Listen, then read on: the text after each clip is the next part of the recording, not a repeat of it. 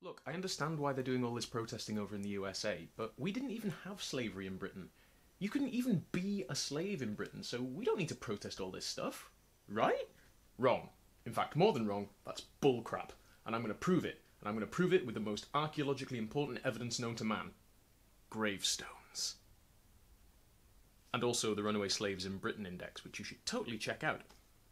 We're going for a walk. Come on.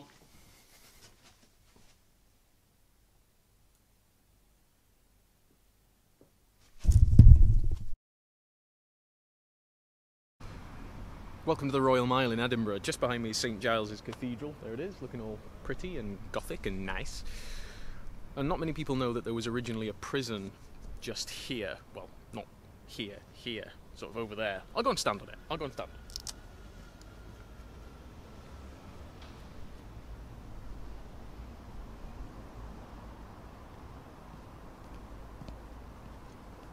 Over there. In 1756, an enslaved man called James Montgomery was brought here after running away from a slave ship that was leaving Port Glasgow to take him over to Virginia, where he'd probably have worked in the tobacco plantations.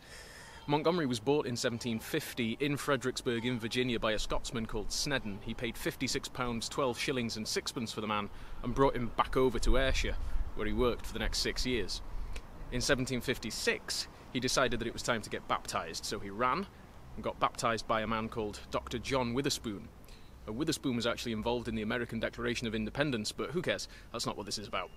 When Snedden found out about this, he forced James onto a slave ship, the one that I talked about just a minute ago, to get him back over to Virginia, where there'd be much less chance of him escaping. Thankfully, James managed to run here, to Edinburgh. Now, Snedden put out a newspaper advert, a runaway slave ad, the kind of thing that you normally associate with American slavery, and it worked. Montgomery was found, arrested, and brought here to the Toll Booth prison. James decided that he was going to sue for his freedom. Because he was baptised, that made him a Christian, and he was, quote, by his Christian religion liberate. Now, the theory was that when you were a Christian in Britain in the 18th century, by law, you couldn't be owned by another human being. You had possession of your own body, habeas corpus. Now, if James had survived, spoiler alert, he doesn't, he almost certainly would have won his freedom in the Court of Sessions, just to my left here. Unfortunately, after 6 months in prison, James Montgomery died from the horrible conditions in the toll booth, and he died a slave, just behind me.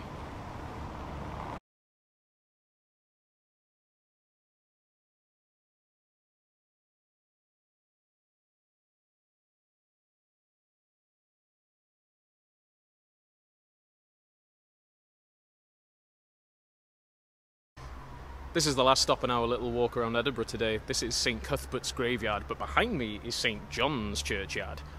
There's a churchyard next to a churchyard. Welcome to Edinburgh. And behind that wall over there is the only gravestone in Edinburgh to a woman born into slavery. And her name was Malvina Wells. Malvina was born in Grenada, into slavery, and came over to Scotland with the McRae family. And she worked here for 70 plus years.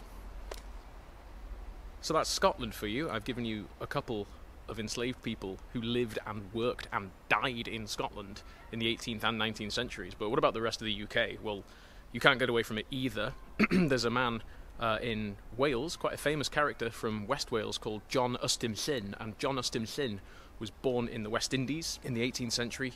He came over to Wales with the Wynn family of Criccieth in West Wales, and he died in Wales and is buried there with his wife, who was a local maid.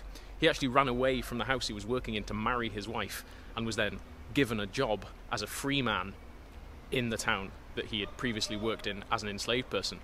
There's obviously Scipio Africanus in Bristol, and also in Wiltshire there's the grave of a woman called Myrtilla, which speaks volumes. It simply says, a slave. It's pretty unequivocal. You can't actually deny that there were enslaved people living in Britain when we've got their gravestones here. So, there you go. There were no slaves in Scotland. There were no slaves in Britain.